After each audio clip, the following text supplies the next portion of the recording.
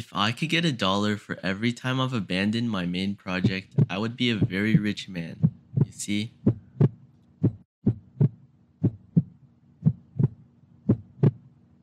A very small amount of you may remember that more than a year ago, I was working on a Metroidvania game called Sewer Oasis.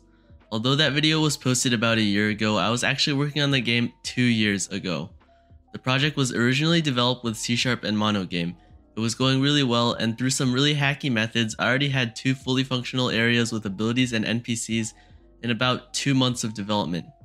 The first iteration of this project was eventually abandoned in order to remake the game from scratch with C++ and OpenGL. Due to time constraints and motivation issues, this too was abandoned. Now over 2 years later, with my newfound knowledge and experience, I'm going to be remaking that entire game with Bevy and Rust. I'd just like to add a disclaimer that this is going to be my full-time project from now on. I'm not just remaking a game to test the capabilities of Bevy like I did in this video 10 months ago. We're going all in, and I'm going to be providing updates for the game as well. Back when I was working on this project, I actually had a somewhat active Discord server, which I would be lying to myself if I didn't miss.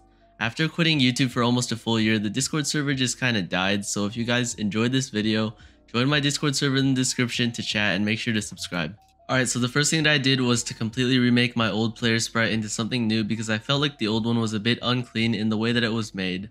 Keep in mind this sprite is not final. I hopped into Tiled, ripped my old tile set from the old project, and created a simple scene to test out the player movement in Bevy. After struggling with collisions as I always do for every project, we had the player moving around comfortably in the game. Except that's not entirely true.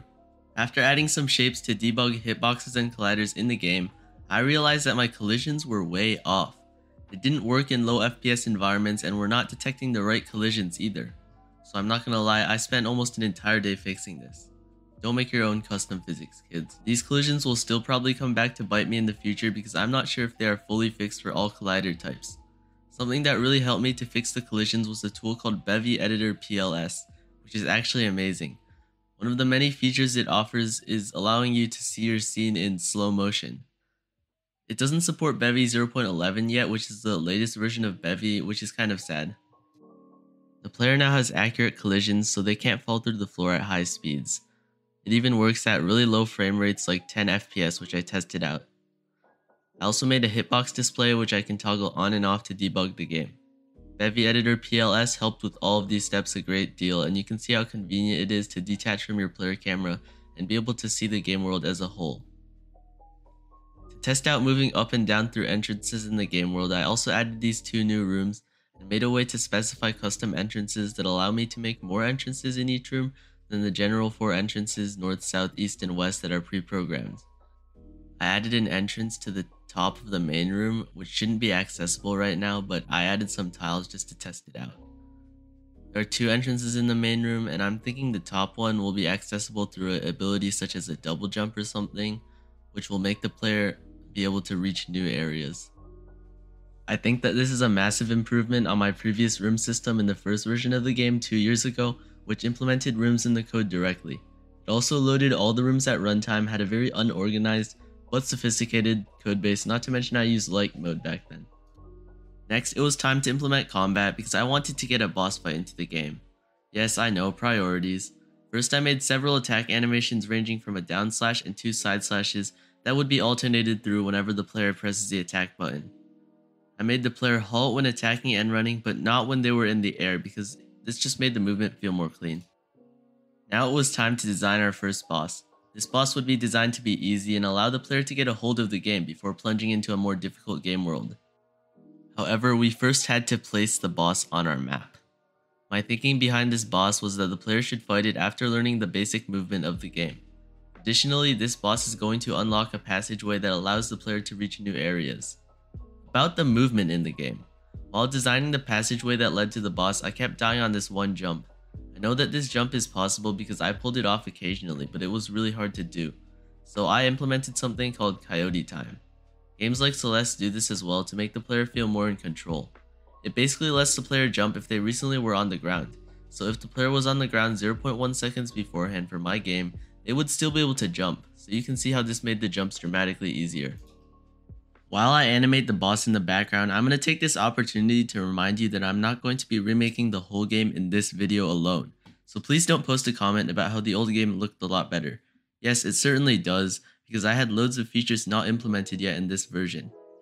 I'm also going to talk about my unique experience with Bevy, starting off with how it's a lot harder to make some things in Bevy due to its ECS. Entity component systems provide a much different experience from the usual object-oriented programming that many people choose to utilize in game development. ECS is much harder to use even though it is faster because it requires a lot more babysitting on the part of the programmer to get to work. Bevy also doesn't have a working scene system unlike many modern game engines, so it can be difficult to build up game systems from scratch. I overcame this particular struggle with tiled and a Rust library that helps me parse those tiled files and take information that I can add into my game world.